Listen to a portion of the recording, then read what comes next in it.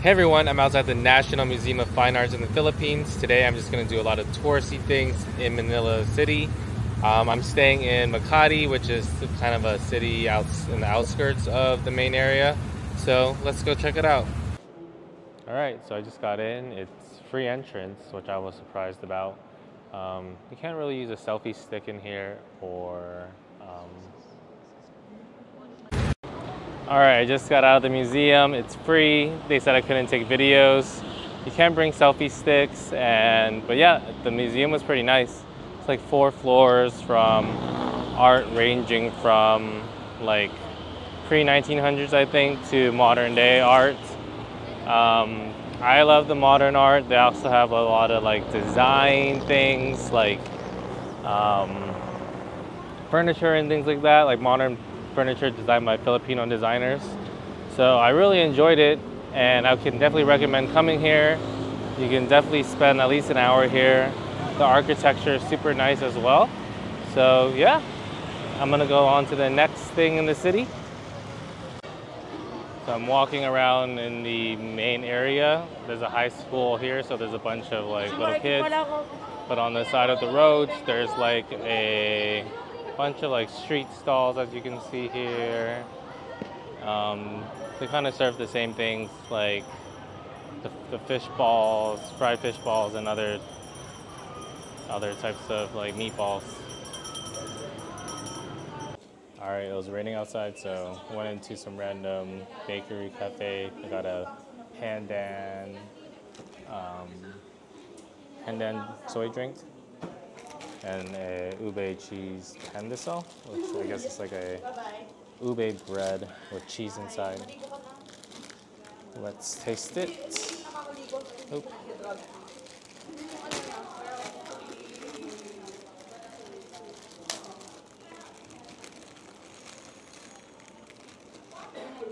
Ube bread. Inside should be some cheese.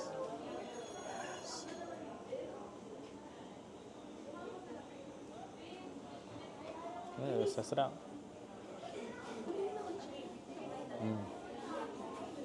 Look.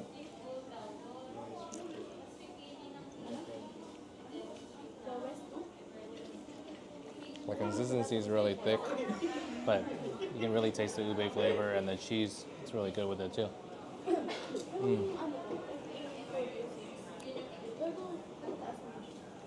It's a good snack while I'm trying to find a restaurant nearby. Yeah, this bakery, Balai Pandesal. It's a good choice if you need a small snack. All right, it stopped raining, and now I'm at the UNESCO World Heritage Site. It's the San Augustine Church. Take a look at this. It's one of the 4 Baroque churches of the Philippines, described in the 1993. This is a celebration of the 50th anniversary of the World Heritage Convention.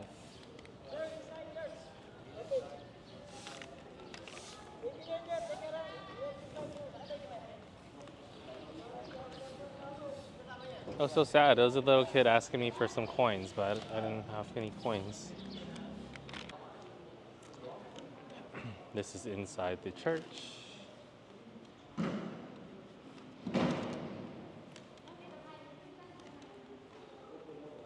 It's actually super nice. You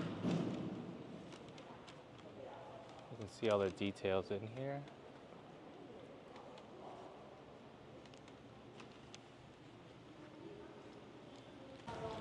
The church was really small, and it only took a few minutes to like really go in and see what was inside. They kind of block off many things in there, and it's not really a big church, but it is definitely beautiful and it's worth visiting.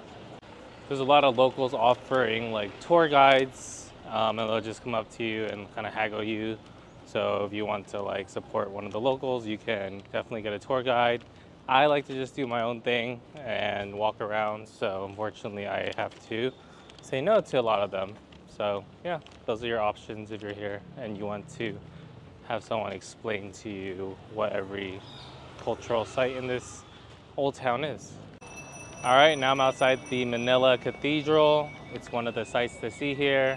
As you can see, a lot of tourists here, and there's some stands outside, so let's check it out. It's just another cathedral. This one, it's not as nice as the one before, but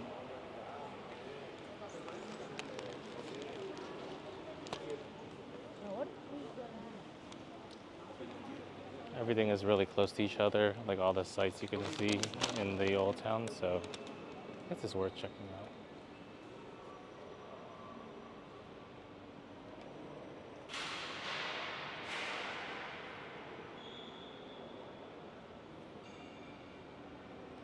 All right, guys, now we're in the Fort Santiago. It's 100 pesos to get in. If you're a student, it's 50. It's a little humid out, so I'm a little sweaty, but here's the area. You can see a lot of old buildings.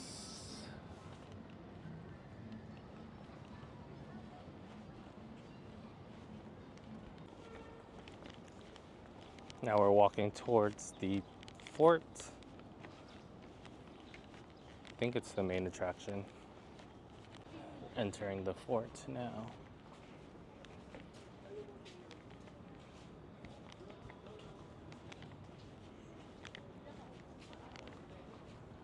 The plaza area.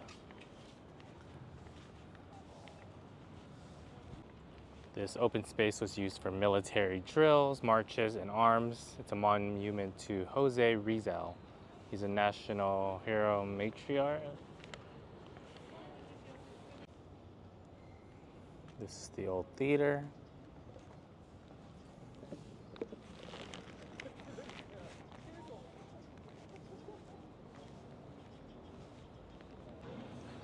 You go to the edge.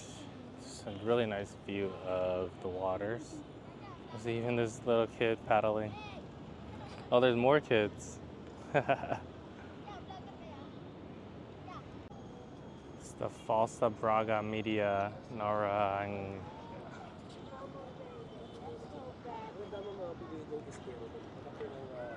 This is a nice viewpoint out here outside the fort.